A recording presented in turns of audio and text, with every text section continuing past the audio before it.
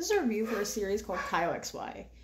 I fucking loved this series, and I haven't watched it in a few years, so I think I might have to go back and watch it again to remember how it ends. I don't remember how it ends, so I'm not gonna, say the ending was great or the ending was terrible. The main thing I remember, and I'm gonna say this because I'm gonna read the information next, is this teenage boy is found wandering around. I don't remember if he's naked or, in, minimal clothes or something like that, because I remember, him having a bare torso. I remember that clearly, but I also think that changed. I have no idea, because he doesn't have a belly button. So I remember him wandering around. A doctor or someone who works in the medical field finds him, and she calls him Kyle XY, or she calls him Kyle instead of John Doe, which would be the mystery name, because she reminded him of someone named Kyle. I remember that straight out. Somehow she ends up fostering him in a sense, and he lives with her family, and nothing about him, Kyle, is normal. He's smarter than your average person and has, weird, abilities, but he's not, you have to train him he's like a baby. And it's so odd. Now, the information says the teenage boy is found wandering naked and dazed in traffic.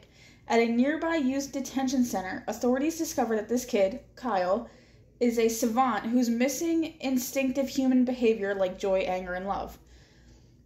Stranger still, he's missing the only one thing every mammal has, a belly button.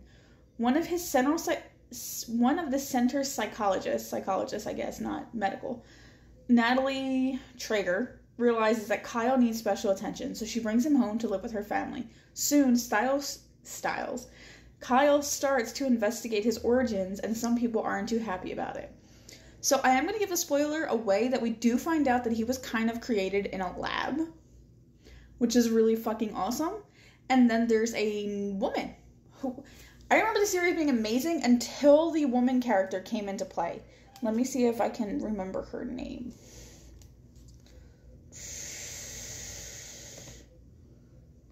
Jessie XX. I like Jamie Alexander, the actress who plays her. I've seen her in other things and she's great. But when I saw her in this role, which is the first thing I saw her in, I hated this character. I hated her. I hated everything about it. I'm like, you're ruining this fucking series. Go away.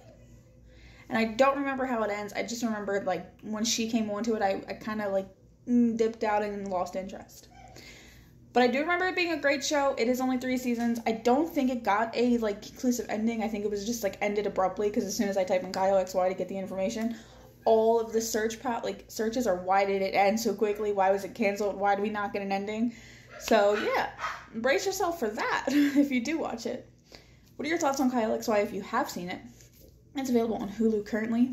Please comment, like, or subscribe and let me know what you think.